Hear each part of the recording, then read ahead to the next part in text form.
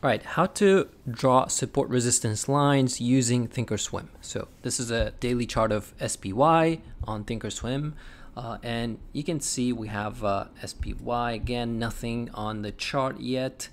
We're gonna come down here, bottom right corner, where you can see into where you have a zoom in and zoom out. You will press on that one, click on that one, and it will bring you this page where $sign with a dash below, that's your price level, which is support resistance. That's what we're going to draw. And then once you click on a screen, you'll see this line right here, blue line that came out. Okay,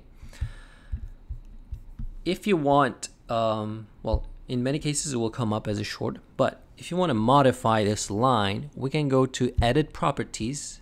You can see on a price level, we can say, we can name this. If you want, you can say buy here. Okay, and if you want to turn off the left extension, you can. Right extension, you can. Change the color, absolutely. You can make it yellow, you can make it a bit thicker.